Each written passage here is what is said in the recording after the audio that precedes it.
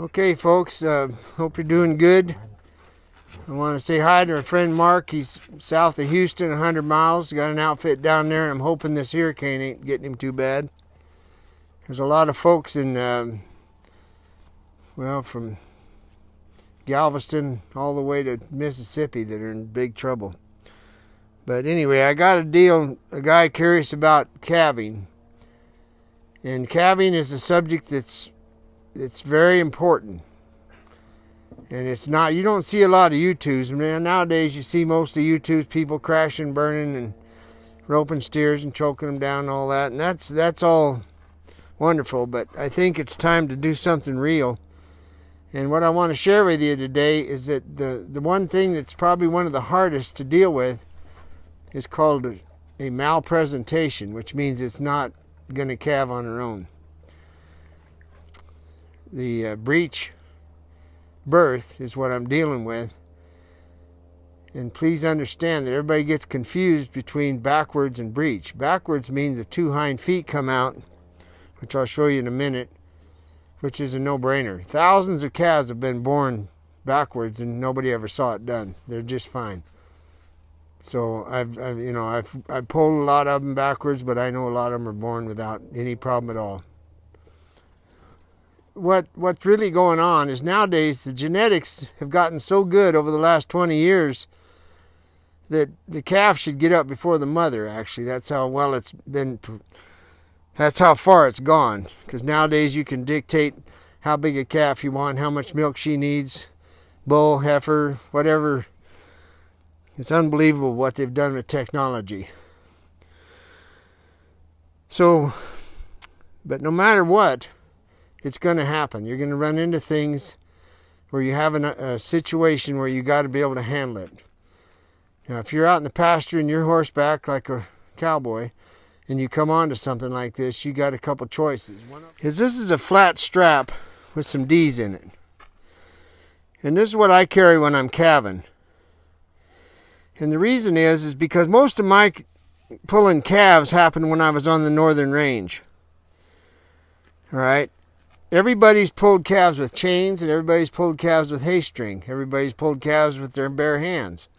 Whatever you got. I've found that this is the best thing, and I'll tell you why. It's because when you are out in the pasture, chains are heavy and they're hard to carry horseback. Now, I'm going to presume you're not in a four-wheeler because I'm not even going to go there. Which, incidentally, if you are in a four-wheeler and you're trying to calve and you got a big problem, you need to go in the glove box, look at the manual. It'll be written in Chinese, incidentally. And there might be something that covers calving with a four-wheeler. I don't know. Thank God I never will. All right. The truth about this band is that when you put the strap around a calf's leg right above the ankle and you pull down on this band, sometimes you are pulling really hard.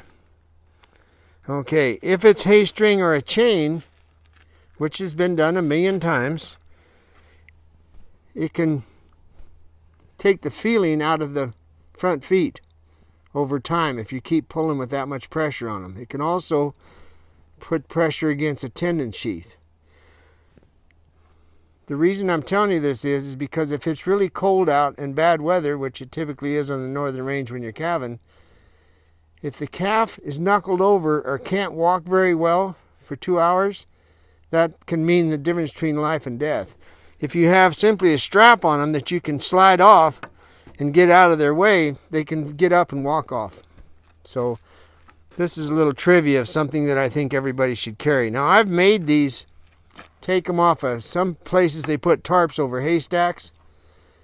Just, you'll see it, all them straps hanging on them. Just cut them off with your pocket knife and you can overhaul this and make it a calving strap. They might even sell these. Hell, I don't know. The other thing is I'll get into it later if anybody cares, but when calves die inside a cow, it's not a pretty deal. These are two things that I always made sure I had. This simplifies a whole lot of problems to take it in, cupped in your hand, and go inside, and when you get to the calf's skull, you can push, hook it in the eye sockets. Now remember, the calf's dead. and then you have a chance of pulling that part out. Fishing around and fighting them for 3 hours to get a dead calf out of a cow is really hard work, hard on a cow, hard on everything. The other one is that if you have a blade like this that you can cover with your hand down, you can go inside and then come back to cut the hide apart. Because we've all been through this, and I got to tell you, this has saved me a whole lot of trouble over the years.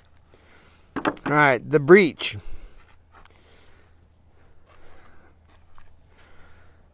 This is the birthing track. This is what a breech looks like. That's what it looks like. Here's what a backwards birth looks like. Two different situations. Here, no brainer. Now on that note, I'll just touch on the backwards one. If I have to pull a backwards calf and they're straight, in other words, they're not torsioned, what I do is I have the cow down on her side. And something that always worked for me, because if you picture a calf with their spine and their neck and the way things are, and if they're straight, meaning not cocked, you can take a calf and pull it backwards, and when you pull it, just keep bending it around and drag it right over the bag, which puts all that embryonic fluid on the bag, right up to the mother's head, and there it is. If you try to pull a backwards calf out straight, you're going against the spine of a calf and you're headed for trouble. Dragging the embryonic fluid across the bag helps the little one find the faucet. All right, the breech. This is how you know one of the clues of a breech.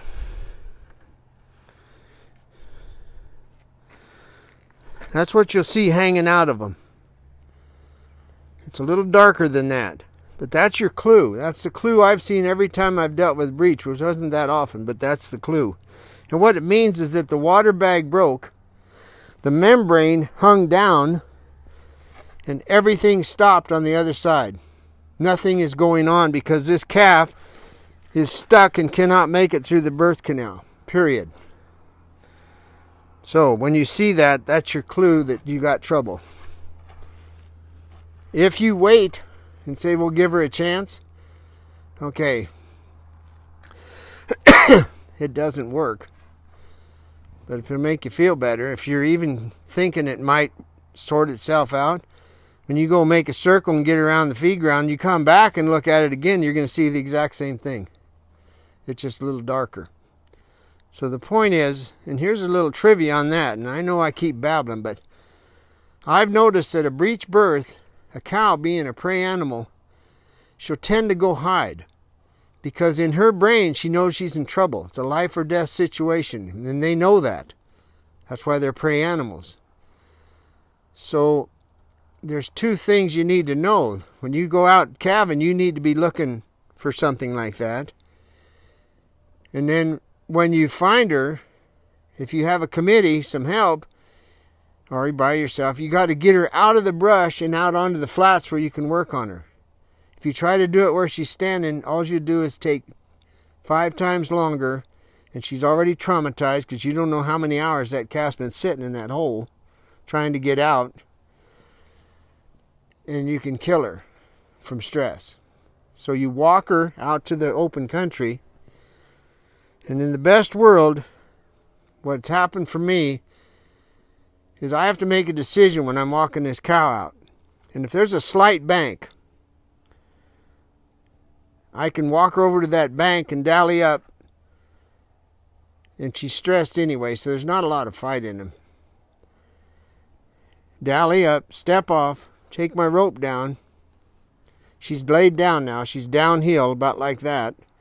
And if you can fish that other hind leg out, tie it off with your lariat, now you've got the rope running down both sides of your horse's neck. The hind legs are out behind the cow, and she's kind of set up where you can work on her. Okay. The bad news of that is it's a real hard thing to maneuver all around all that plunder in your way. So the highest percentage is to lay her on her side and tie her hind leg up to her front leg, and then tie her other hind leg up to her front leg. Take the time to do it, because if you don't, you'll find out she'll dig one leg in the ground, and now you've got a wreck going. So it's worth taking the time to tie them separate, because you can't tie all 4 feet together on a cow. She's too big. It doesn't work. Anyway, top, right, hind, top, right, front, da-da-da. Now you can actually work on her. You got a clear space to work. Your horse is grazing. Everything's wonderful. So now she's downhill. What that does is it puts gravity in your favor, so that with her body at an angle down, you can push this calf as hard as you possibly can, as far back in as you can. And once you've pushed it as far back in as you can, here's the thing that I learned that saved me a whole lot of problems. Is if you're on the ground, I ain't getting on the ground because I can't get up. Don't face a cow to try to pull a breech. Turn around and stick your arm in backwards to get a breech. Now, Mare, come here and hold this thing's head. Mare's a midwife. So now you've got this birthing canal. The cervix is completely dilated. So you reach in backwards, which allows you to do this. Now you can bend your elbow. If you go in this way, you can't bend your elbow down to get the hind foot. So you bend your elbow down and you cup the hind foot with your hand, because it's soft, but it is in fact a cloven hoof. And what you got to know is that you've got an ankle, a hock, and a hip that rotate. So now you got this leg stuck under there. You stick your hand in, and you cup it, and now you pull. And you bend the ankle, the hock bends, and the hip rotates. Now you've turned that foot completely over. If you don't keep it cupped, you'll tear her. If you tear her and she hemorrhages, she's dead. She's going to bleed to death, the cow. Now you can take that leg, which all of a sudden gets really long because you freed it up. As soon as you get it clear, you put your strap on it.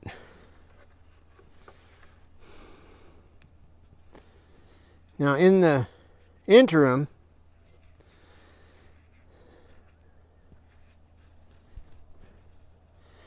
just leave your strap there it is. Because if it has to move back and forth so you can do this, don't worry about it. That you can find.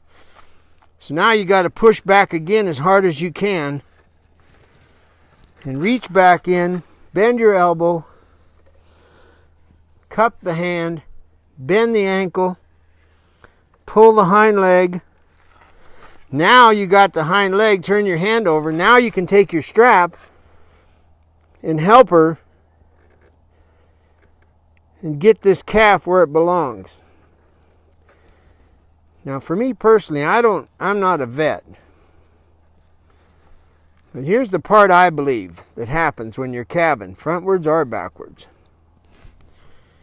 When you've got the hind feet out, what really happens is if you ever look at the bottom of a pelvis, it's rough. There's a ridge there. It's called the girdle. I believe that when you cross that bridge in the bottom of a pelvis, that compresses the umbilical cord, because that's where it is on the calf. And that's when a calf changes from embryonic fluid to oxygen. There is no oxygen when the calf is now a backwards calf and no longer a breech. So that means you really need to get it out of the cow. So you do what I told you about laying it down.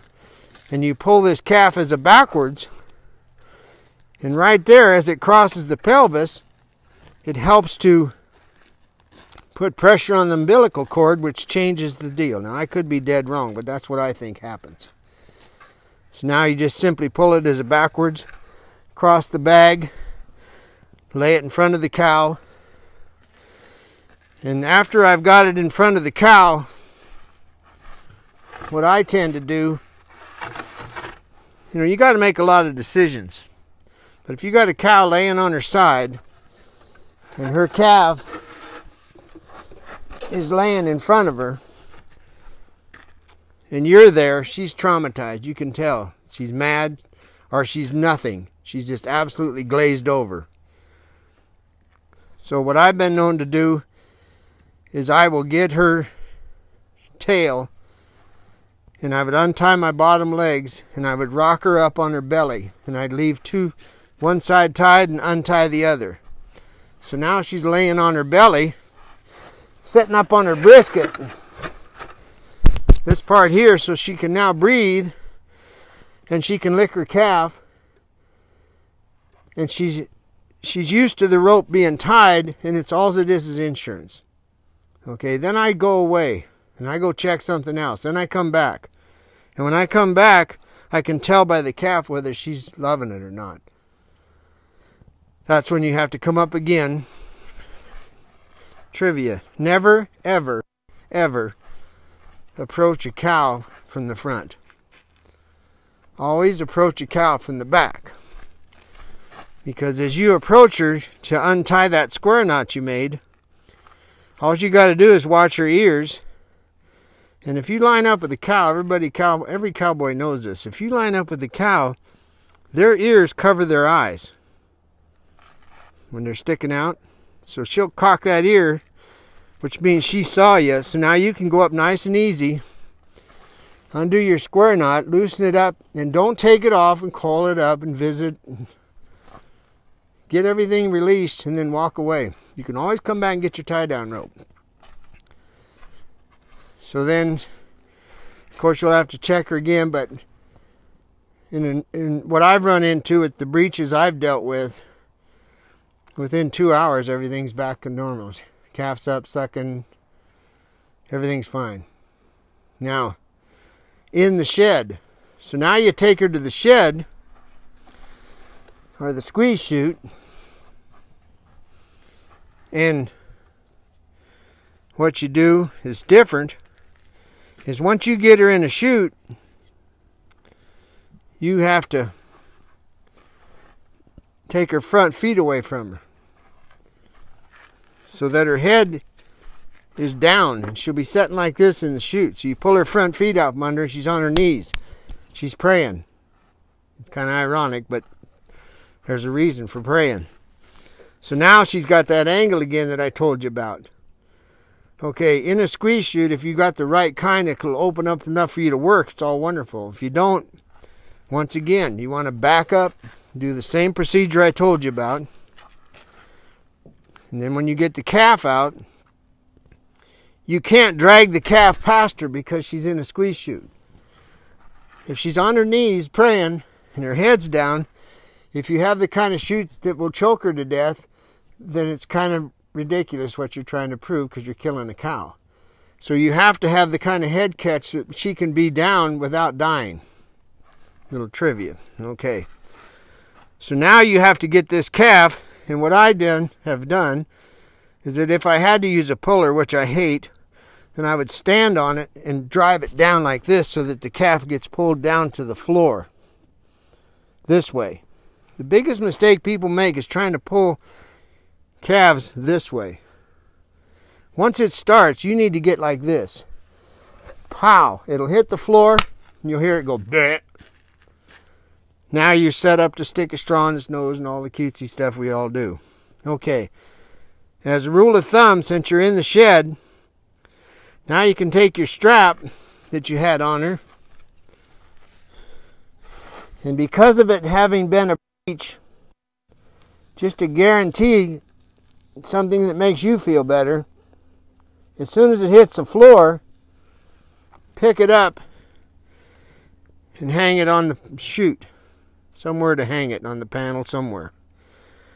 Its head will hang down and the fluid will run out of its mouth. Now you can do the raw egg, straw, whatever you want to do. I usually use just a piece of straw and make them cough. Okay, once they've coughed, then you can lay them down, drag them around, put them in front of the mother, take the straps off because nobody's going anywhere because you got her in a squeeze chute. Undo your rope off the front feet.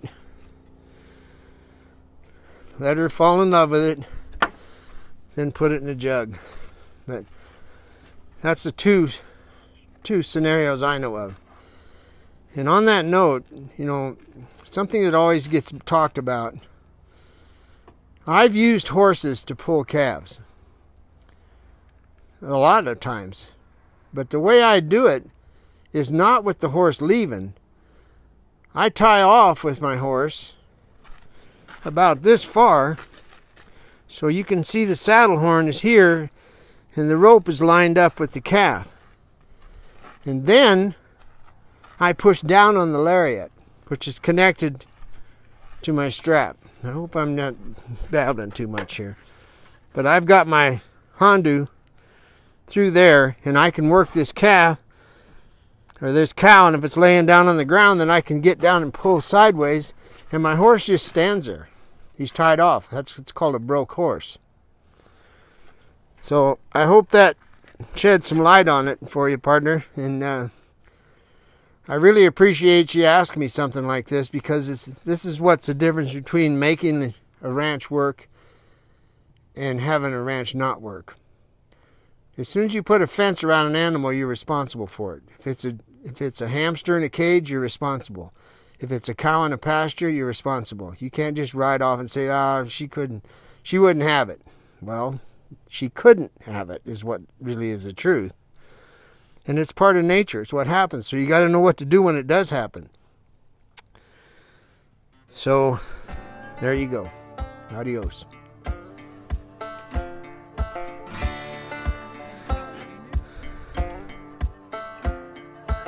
I'd call him bent. He is. That's what I'd call him.